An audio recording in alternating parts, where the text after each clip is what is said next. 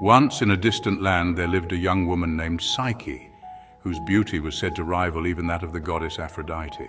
Furious at the audacity of such comparisons, Aphrodite commanded her son Eros to punish Psyche by making her fall in love with a hideous creature. When Eros saw Psyche, her beauty and purity captivated him, and instead of following his mother's orders, he struck himself with his own arrow, falling deeply in love with her. Unaware of the god's affection, Psyche lived in sorrow. Though admired by all, no one sought her hand. Desperate, her father consulted the oracle of Apollo, who revealed a grim prophecy. Psyche was destined to marry a monster. Heartbroken, her family led her to a mountain where she was abandoned, waiting for her dreadful fate. Yet no monster appeared.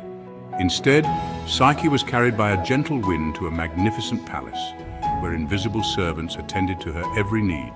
Each night, a mysterious husband visited her, swearing his love but never revealing his face. Despite her growing affection, a single rule bound their union: she must never look at him. For a time, Psyche was content, but her jealous sisters sowed seeds of doubt, convincing her that her husband might be a terrifying beast. Torn between love and fear, Psyche's curiosity overtook her. One night, while her husband slept, she lit a lamp to see his true form. To her astonishment, it was not a monster but Eros, the god of love himself.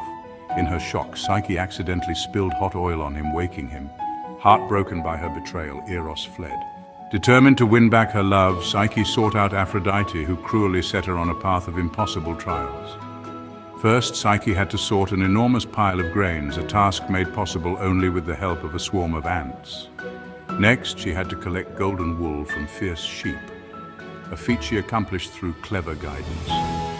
Her final task was to descend into the underworld and retrieve a box of beauty from Persephone, a perilous journey that pushed her to the brink. Despite overcoming these trials, Psyche's curiosity led her to open the box, hoping to borrow some divine beauty.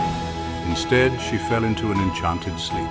Unable to endure their separation any longer, Eros flew to her side and revived her. Pleading with Zeus, Eros asked that they be allowed to unite forever. Moved by their love, Zeus granted Psyche immortality, allowing her to live eternally with Eros among the gods.